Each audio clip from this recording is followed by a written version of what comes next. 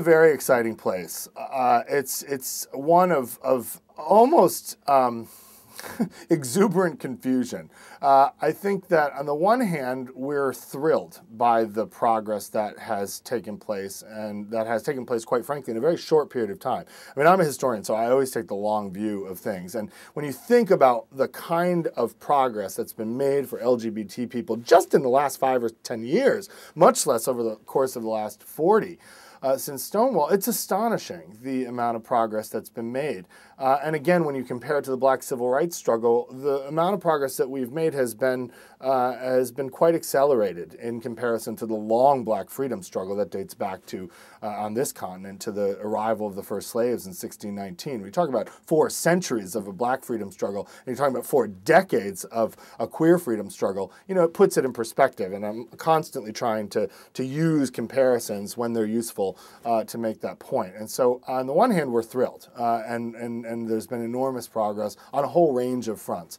But, you know, there is still some frustration. When you think about the insidious prejudices and discriminations that Harvey Milk and folks were fighting against 30 years ago, and then you think about Prop 8 and the Arkansas ballot initiative, which banned single adoption and was really energized, the movement behind the passage of that ballot initiative was really deeply rooted in the same kinds of prejudices and the same kinds of discriminations, the equation of homosexuality with pedophilia, which is something that we're still battling against, that kind of stigma that if you let us near your children, we're going to molest them, which is absurd.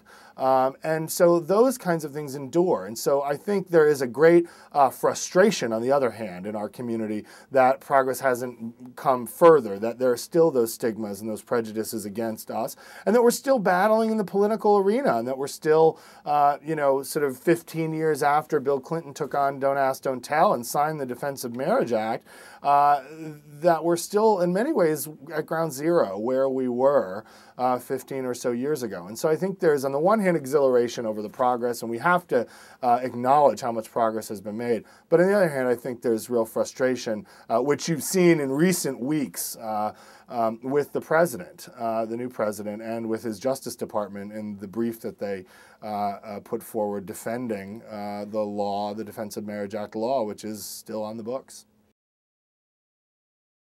It's not going to happen overnight.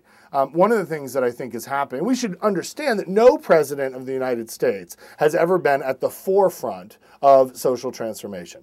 When you think about Abraham Lincoln, when he came into office, was cautiously anti-slavery.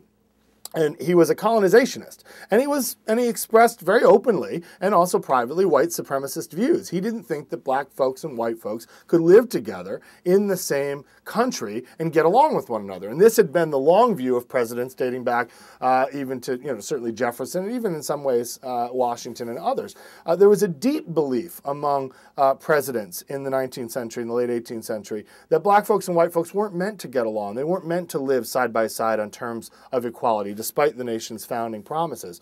And so Lincoln had to come along. And Lincoln was pushed by black folks. He was pushed by Frederick Douglass. He was pushed by Harriet Tubman. He was pushed by Martin Delany to have troops fight for the Union cause, to pay them properly, to emancipate the slaves, and ultimately to come up with a new vision for the country, to change his thinking such that black folks and white folks could live in a biracial democracy. That took him some time. Same thing with Franklin Roosevelt and the labor movement, right? Franklin Roosevelt didn't come into office thinking that unions, that people had the right to collectively bargain, and that unions should be part of our social, political, and economic fabric.